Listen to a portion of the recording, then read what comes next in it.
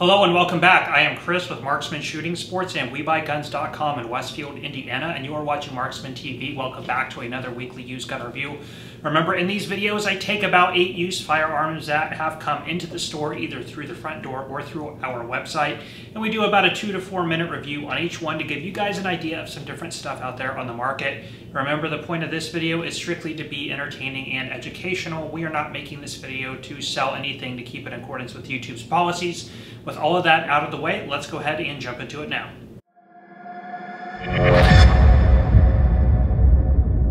Alright, this video is brought to you by our website, WeBuyGuns.com. If you are considering selling a firearm or firearms collection, please log on to our website and create an account. From there, you can submit your firearms for an offer request. With that offer, you will get a printable offer certificate, which you can take with you to competing gun stores in your area to try and leverage yourself a better deal. If you're unable to get a better deal, go ahead and sell it to us. We do provide you with a prepaid shipping label. Also, we will pay you with either a paper check or ACH bank direct deposit to make the process as seamless and easy for you as possible. Remember, go check us out at WeBuyGuns.com. Getting into this video, remember we start with the most common and move through least common as the video progresses. Starting off with our first firearm, which if you saw my most recent surplus under $300 series that we just put out, this was actually in there. This is a Star Model A Super that comes to us from a local customer. Now, these are actually really cool surplus firearms that are not very expensive and are actually a lot of fun out on the range. Now, the history with this would begin back in the early 1920s, around 1922, when Spain was looking to modernize their military armaments. We saw a lot of that happening around the world through the 1920s and the interwar period between World War I and World War II, and Spain was no exception with this. Now, like a lot of other countries, they had been noticing the success of the new Browning design, the 1911 45 ACP pistol, and wanted to come out with somewhat, I guess you could say, a clone. Based on looking at it, there were some functional differences between the two, but it was very much inspired by the 1911 design and first chambered in the Spanish 9mm Largo, which is just like a standard 9mm that's a little bit longer. People call them 9mm long, Largo in Spanish long. Through the 1920s, they would be produced, and then going into the Second World War, they would come out with the Star Model B, which was a 9mm Parabellum 9mm Luger. Now, the interesting thing about that is it did go into German military service, as Spain and Germany were allied during the Second World War, so you can find Star Model Bs in 9mm Parabellum 9mm Luger with the German Waffen amps and those sorts of things, as well as the Astra pistols. Like the Astra 300 was very popularly used by the Luftwaffe due to its small nature. Now, after the Second World War, through about 1946 through the 1980s, Spain would modernize the design of the B model, calling it the Super, by adding some updated revisions and use it within the Spanish military. The A Super models, which is this 9mm Largo, would also be produced as well. Star also made a P series, which was chambered in 45 ACP, which was for the export, consumer export, most notably here in the United States. When they went to the Super designation, they changed a couple things. The first thing they did is they added a quick takedown lever here on this side of the pistol. The original Star Model A and Model B did have a swing link system on the barrel, just like the 1911. They did change it into a cam link system like you find on a Browning High Power. They moved it from a separate recoil spring and guide to a fixed recoil spring and guide. They added a magazine disconnect, and they improved upon the trigger. I believe that pretty much sums up the changes that were made. Throughout the 1980s, of course, these would slowly be discontinued for military service, and they would end up here on the surplus market and have really since the 1980s been a really affordable option. Now, recently there has been the Model BM, the compact version of the Model B, the 9mm, that has come into the market within about the past 5 years, and those are very inexpensive. You could typically find them under $200. The more full-size Model A's and Model B's tend to be anywhere from about $200 to $400 depending on condition, and they are pretty easy to find. The Model Bs tend to go for a little bit more due to the ammo availability of the 9mm Luger. The 9mm Largo is a little bit tough to find. There are not that many firearms chambered in 9 Largo, but it is relatively out there on the market if you look hard enough at gun shows and gun shops and online. but they are still a blast to shoot. If you like 1911s, you would feel right at home on them.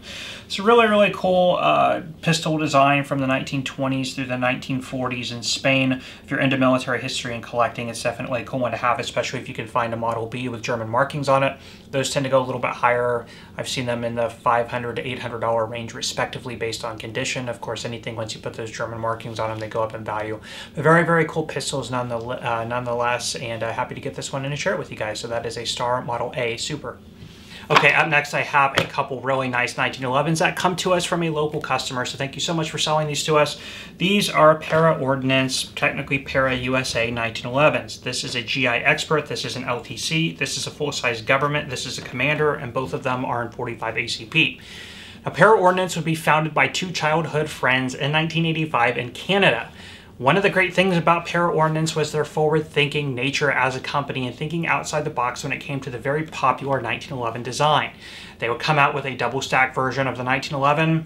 They would come out with a double-action variation on the trigger. These are traditionally known as being single-action pistols. And it would get a lot of attention in shooting circles, shooting enthusiasts through the 80s and 90s and 2000s. Now, like a lot of foreign companies, they would make a strategic move to move their operations to the United States in 2009 when they would be renamed as Para USA under the same ownership. And they would produce their products for an additional 3 years in North Carolina until they would be acquired by Remington Freedom Group, which then would quickly dissolve the brand as they would focus all the attention of the new manufacturing techniques, equipment, tooling, and material to their already existing R series or R1 series of 1911s already produced by Remington. So that's when these would cease to exist. I would be reluctant to call these collectibles, even though they are no longer made, but maybe give another 10 or 15 years, people will look at these as collectibles as people sell them off and then, want to relive their introduction to 1911 shooting, which a lot of people got into with Para USA and Para Ordnance 1911s due to their price point. You got a really nice quality, very functional 1911, great ergonomics, weight, balance, build, very tight, very nice trigger, nice reset.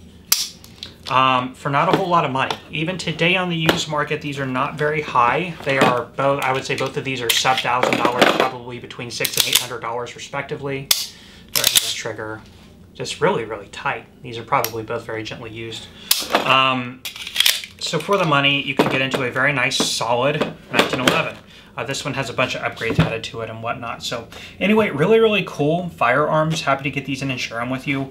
And again, if you do find one at a local gun show or a gun store, it's the double stack versions that tend to get a little bit more attention, and definitely worth picking up and taking a look at. Maybe if you want to get into the 1911 family through a nice build at not a high price with something that may appreciate in value over time due to their unavailability right now in the market, a Para USA or Para Ordnance 1911 may be the way to go. So really happy to get these in and share them with you. All right, up next I have a really nice pistol that comes to us from a viewer in Arizona. This is a Beretta M9A1 compact INOX 9mm pistol. Now, of course, here in the United States, the Beretta M9 series definitely has a big following due to its military service introduction in the early 1980s. But the history would really begin back just after post-World War II in the early 1950s, when Italy would think about moving from its then-used 1934 small caliber, 1934 and 1935 Beretta small caliber pistols into something a little bit more substantial and full size. Like they had seen used in the war, most notably with things like the Walther P38. They would get to work with the design, which would come out in 1951, known as the Beretta 1951, which would have a lot of success in other countries like Egypt with the Hell 1 pistol, and then you have Iraq, the Tariq variation thereof, first introduced in an alloy frame, which would be used to some limited extent in the future, but also was quickly adapted for a steel frame designation or steel frame construction with a single stack magazine and 9mm.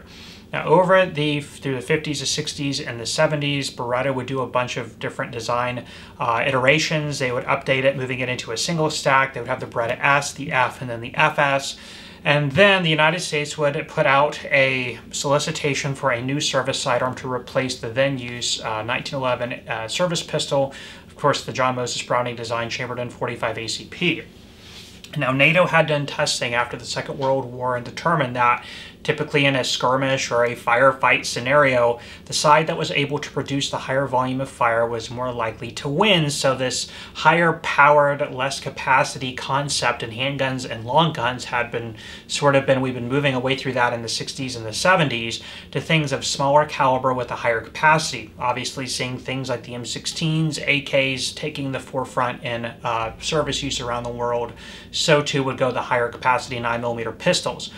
Now, in the early 1980s, the M9 trials would begin, of which Beretta would introduce their pistol that they had, and long story short, it would win in 1982 and go into full-scale production through about the mid to late 80s, the 85 to about 1990. It would be fully have transitioned into the M9 service pistol.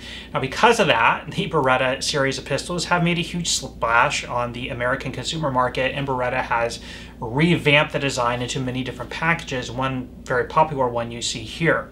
Now, in about 2009, they would come out with the A1 series. I believe it was about 2009, maybe have been a little bit before that, 2007, 2008, somewhere in there. They would come out with the A1 variation.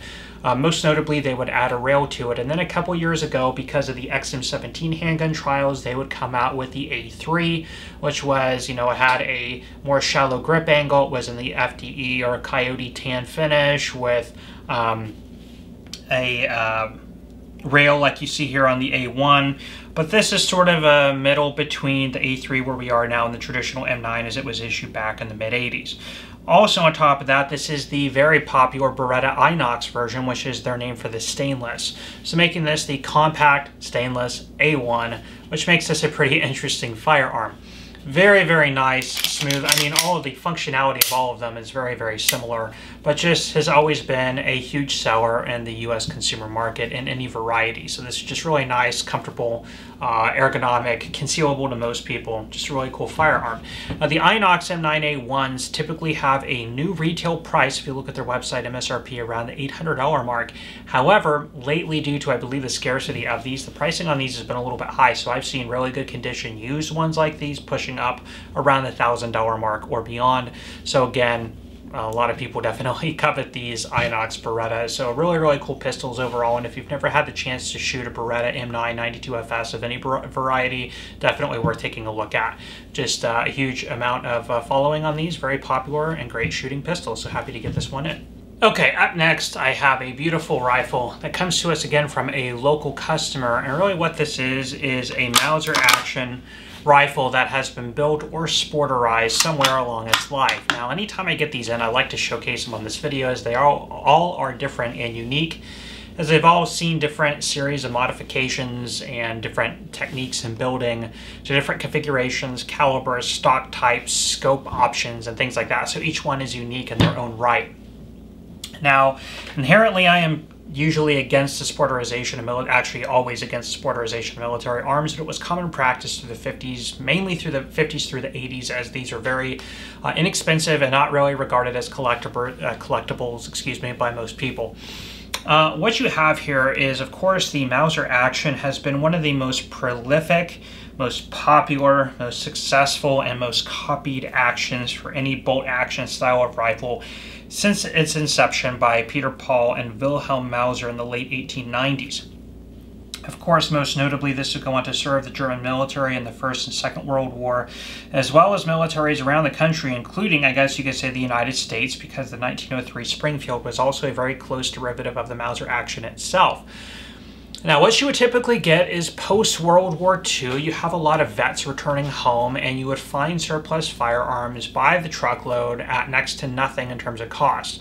Generally speaking, most of the vets who had served overseas, as well as a lot of the civilian population back here in the United States, was pretty sick and tired of the war and anything that had to do with it, including surplus firearms. So it was common to go into your local supplier, your gun dealer, your hardware store, and find Enfield's, Mausers, Arisakas, Tarcanos, tucked inside of barrels with a tag on it that usually said like $1 to $3 or $5 for, take your pick and then take it home.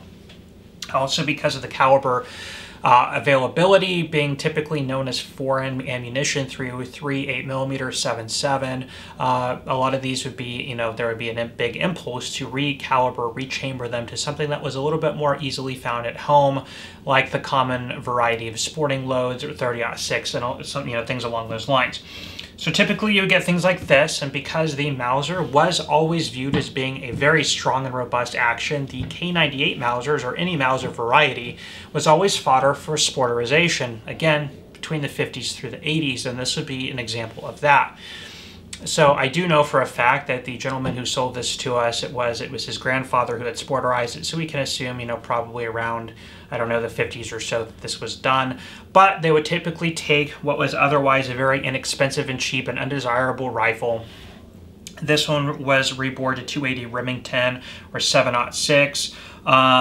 You know, very rich blue put on it, a nice free-floated stock, polished up the bolt, and really turned it into a very attractive sporting rifle and a caliber that could, well, it's actually funny, you could probably find 8mm now more available today than you can 280 Remington to some extent, but really, really well done. Some of these are sporterized better than others, and that's really kind of the nature of it, which again turns it into even a viable deer rifle today.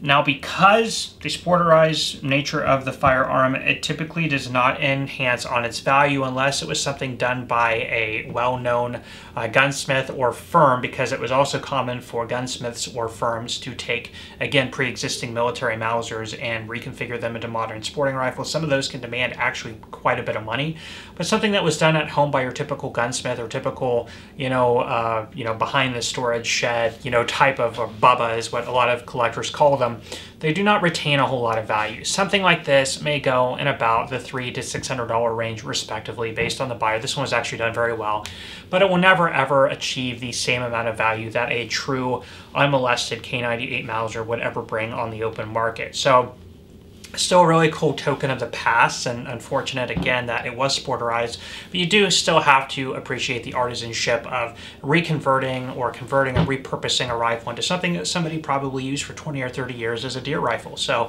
just a cool piece of history, and anytime I get one of these in, I like to showcase it again as each one is unique and different. So really cool, a sporterized Mauser rifle.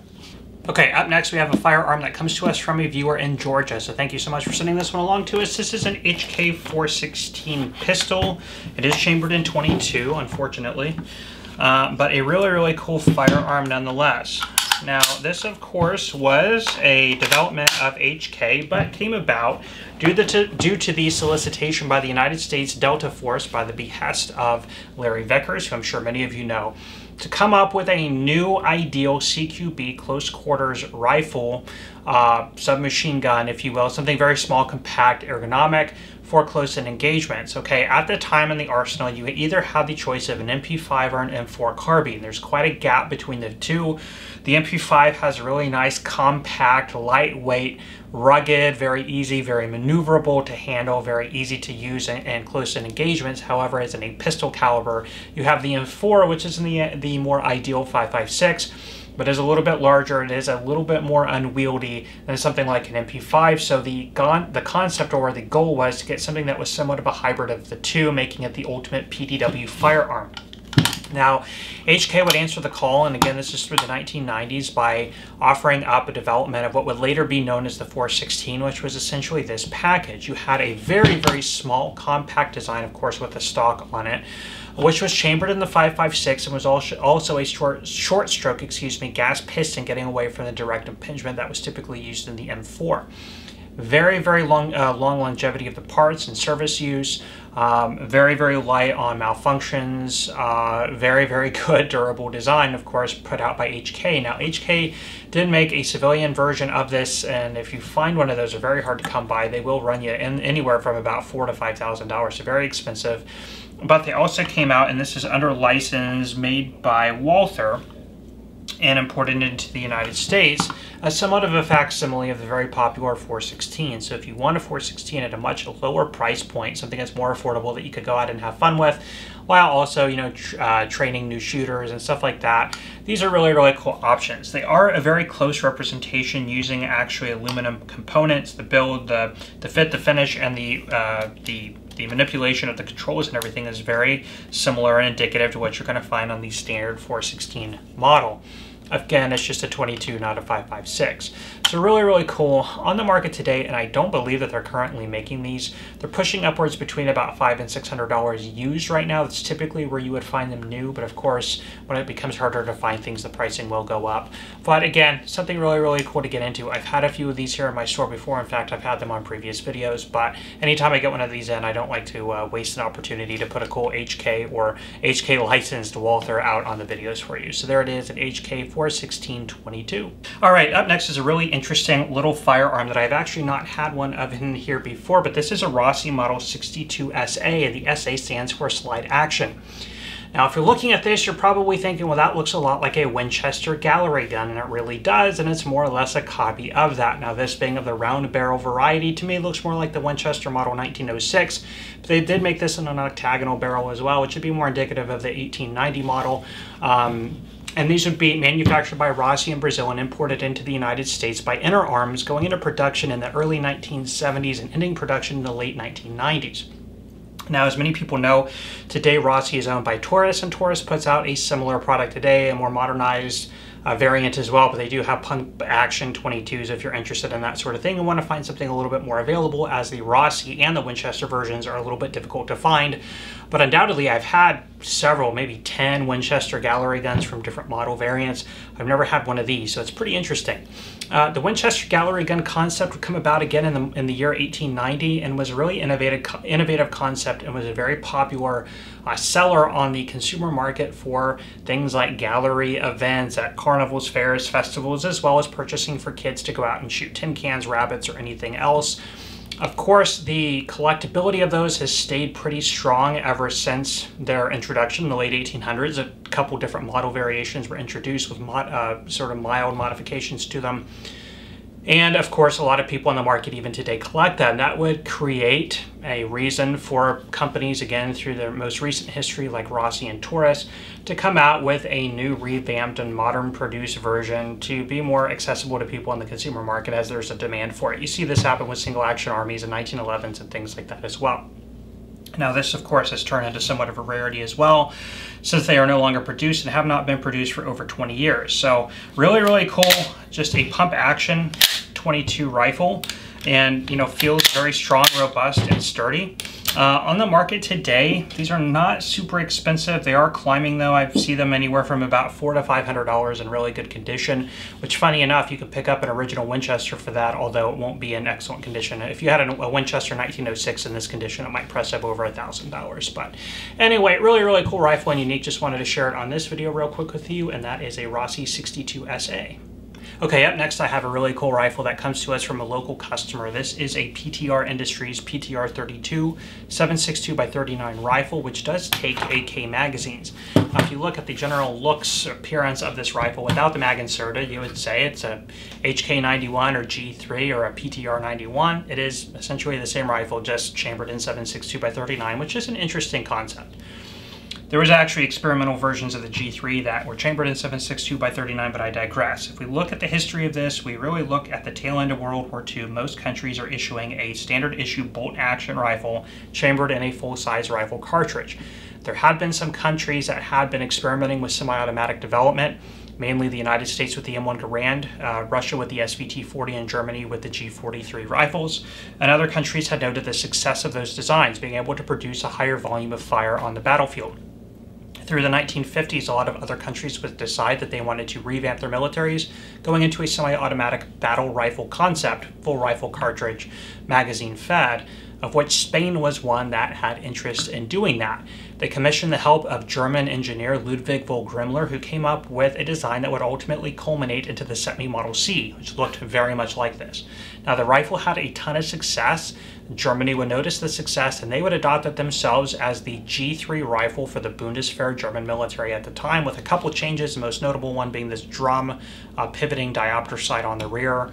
But it used the very robust rower locking system similar to what was seen on the MG42, which again was German technology during the Second World War.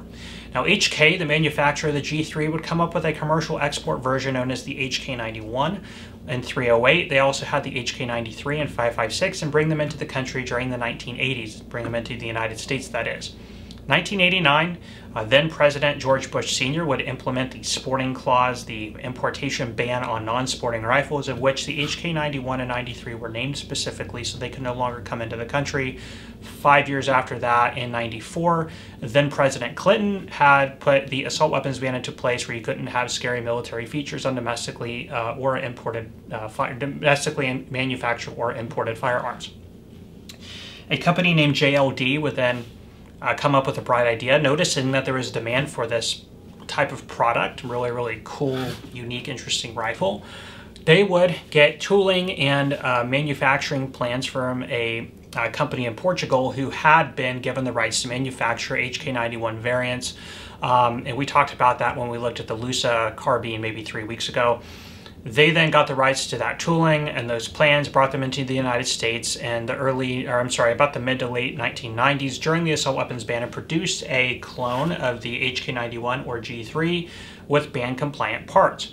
In 2004, a brand new emerging company called PTR Industries would purchase the company and the tooling and the equipment and the rights to purchase the manufacture of this rifle from JDL, I'm sorry. Get the two confused. JLD, I believe is what it is, but they would get the rights to produce this, and then they would move forward with it now, again, entering business 2005-ish as PTR Industries with a good copy facsimile of the PTR 91.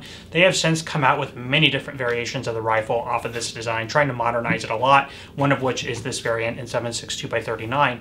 This would come out several years ago. I think it was like 4, 5, 6 years ago in 7.62x39, met with a mild success on the market and was discontinued from production, although I understand they are now back in production and are available but out of stock in most places. Like Atlantic, I think, has them, but they're out of stock.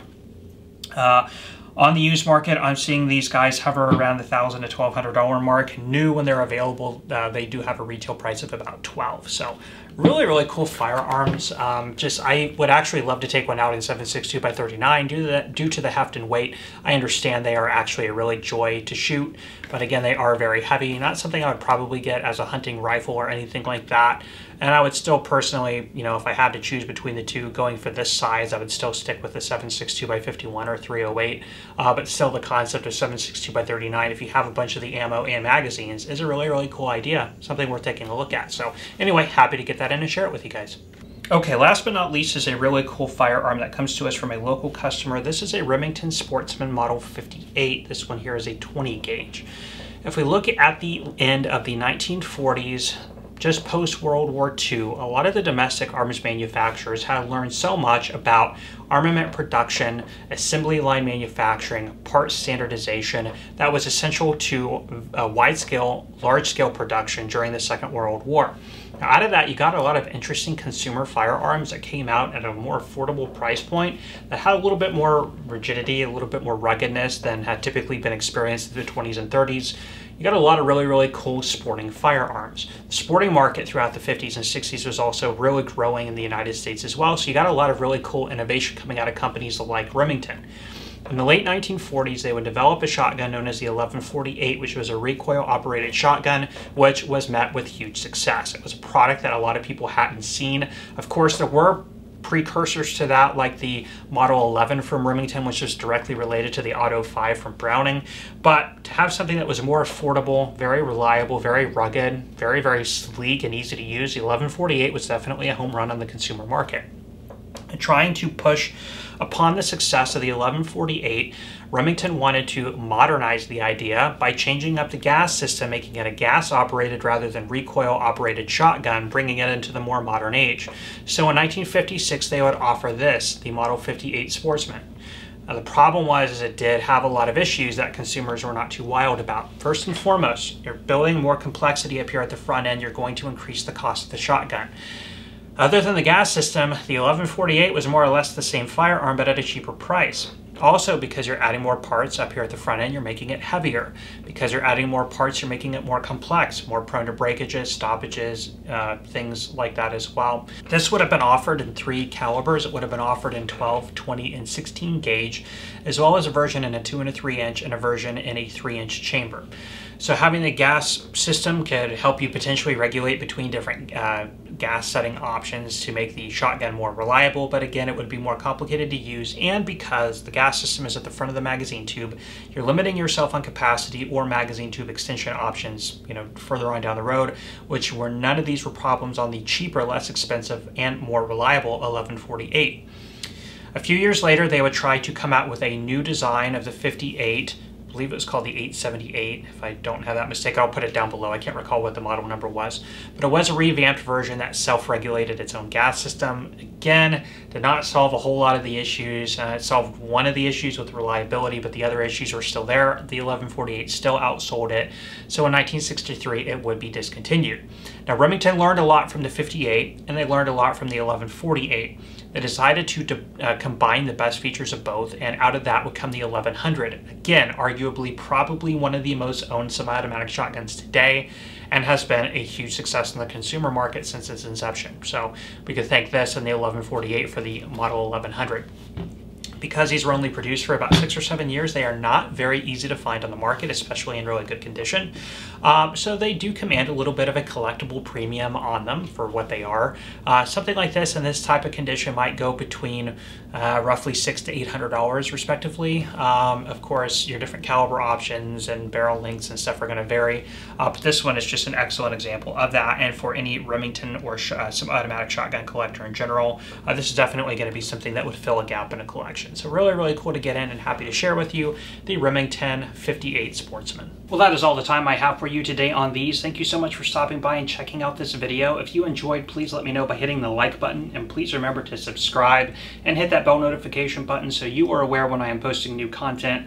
I'm going to leave you guys off there. I am Chris with Marksman Shooting Sports and WeBuyGuns.com in Westfield, Indiana. You are watching Marksman TV, and I will see you next time.